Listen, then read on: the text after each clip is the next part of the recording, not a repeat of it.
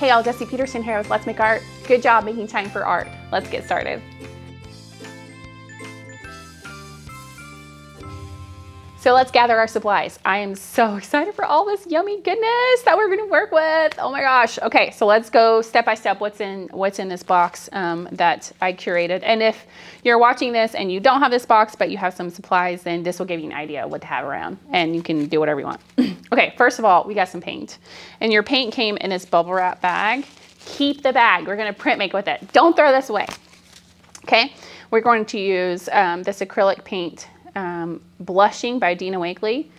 And I'll talk a little bit more about why I chose this paint, but let's just get all of our paint out. So we're going to use Blushing, Gilt, which is this beautiful gold metallic, Aloe, and Umber.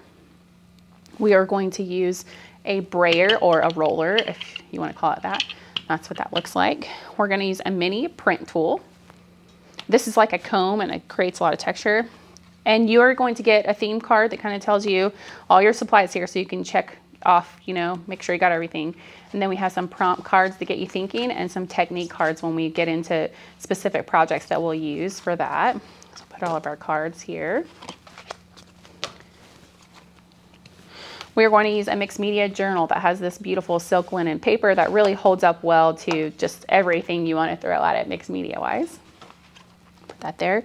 We're going to use some Yes paste, and then you get a little bit in this container here. I just have decided that I like to use this big guy here, so if that's something you want to pick up, that's a good thing to have around. This is just a water-soluble paste is what it is. We're going to print make with some yarn, so if you have some extra scraps of yarn or anything with fun texture like that, you can gather that up. But that's what we're going to use for that from One Big Happy.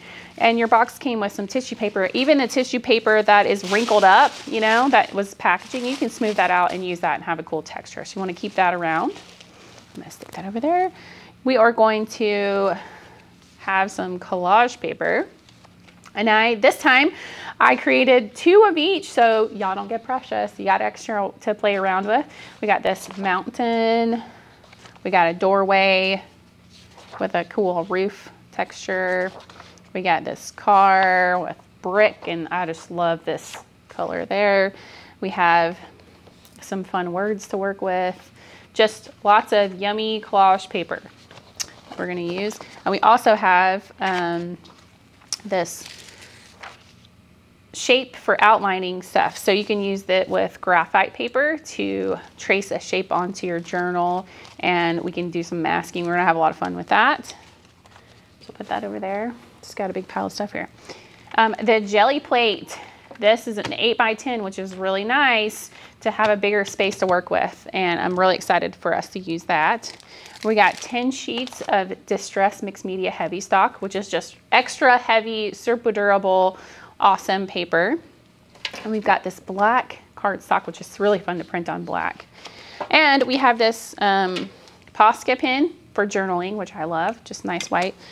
And then we have this stencil that I created specifically for Let's Make Art. And I'm calling it the sampler stencil. It comes in this little bag like this, but I just want to show you what it looks like on the black so you can see all that shape. Got a little scatter pattern, a bigger dot.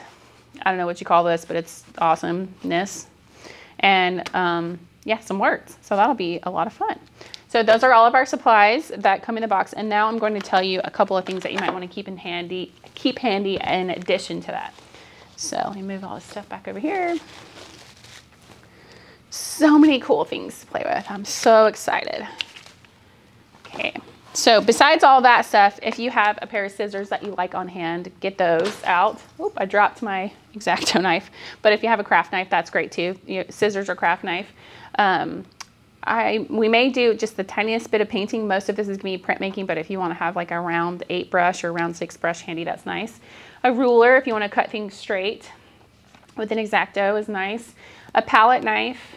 I really like using baby wipes to clean my jelly plate, but you can also use a spray bottle with paper towels, and I like having a cutting mat nearby, and I'm going to use it to put my jelly plate on and kind of move things around with that.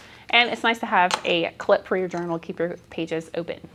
So that's all of our supplies that come in your box, and then a few things that I recommend having next to you.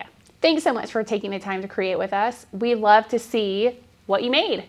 And we love to share those things in a community with people who will support you. So you can share those with us on our Facebook group, Let's Make Art Journals, or on our Instagram using the hashtag Let's Make Art Journals. Thanks so much. We'll see you next time.